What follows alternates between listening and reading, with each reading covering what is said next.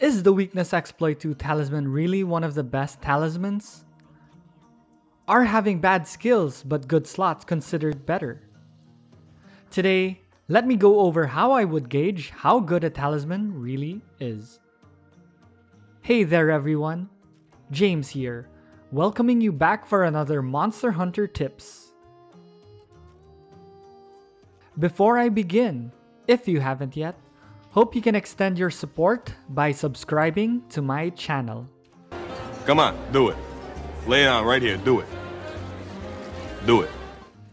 It has been quite a blast these 2 months, and by now, we have a lot of talismans sitting in our equipment box. But how do we know if these are good or for rebirth melding?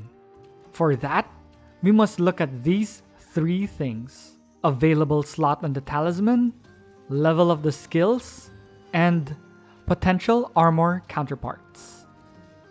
So let's first talk about the available slots on the talisman.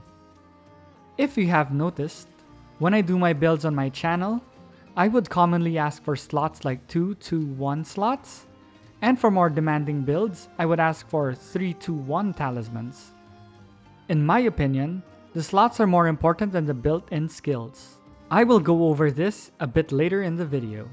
The main reason is that most of the important skills today are easily crafted through decorations or jewels. So in most cases, the flexibility to change the jewel is more valuable than the built-in skill if they only have one level 1 or no slots at all. Now let's talk about skill levels. Majority of the important meta skills such as weakness exploit, critical boost, attack boost, and master's touch for blade masters, and skills like spare shot and slugger may be valuable to gunners. If you have a talisman with at least 2 level 2 slots, you can add the decoration, and sometimes if you have support skills with it, even better. For example, my current spare shot talisman has 2 level 1 slots.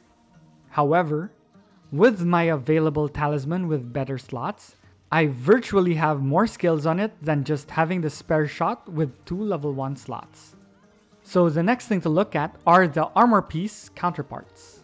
Some of the staple armors at the moment that you will commonly see on current builds since update 2 are Kaiser Crown, Sinister Gauntlets S, Valstrax Braces, Anjanath Coil S, and Ingot Greaves S. The common thing about these are that they have great skills built in which they have more than 2 level 2 skills and have good slots. For example, the Valstrax Braces has built-in Weakness Exploit 2 with 1 level 2 slot. So if you have a Weakness Exploit talisman that has less than or equal to the skill level or slots, then in most cases, you probably shouldn't use the talisman and prioritize something else. Another situation is the Anjanath Coil S, which has Attack Boost 2 built in, but has insane slots. 1 level 2 and 2 level 1 slots. In most cases, if you only have an Attack Boost talisman with lesser slots and no secondary skills, then you are better off having a different talisman to fit in other important skills. So from my collection, what do I consider my best talismans? Rapid Fire Up 2 with 1 level 1 slot. No armor at the moment has Rapid Fire Up 2. The skill is a level 3 skill, and it has a slot. Attack Boost 3 with 2 level 1 slots. While it doesn't have better slots compared to its armor counterparts, I can sometimes fit in Attack Boost 7 onto sets. This has 3 level 2 skills, and it has extra 2 level 1 slots. Weakness Exploit 2 with 1 level 3 and 1 level 1 slot.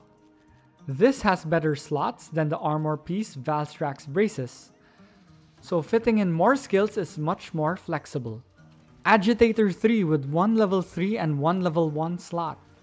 This has 3 level 2 skills with better slots than the Jrjsiaron Greaves S, which has the same skill level. Evade Extender 1 and Steadiness 1 with 3, 2, and 1 slot.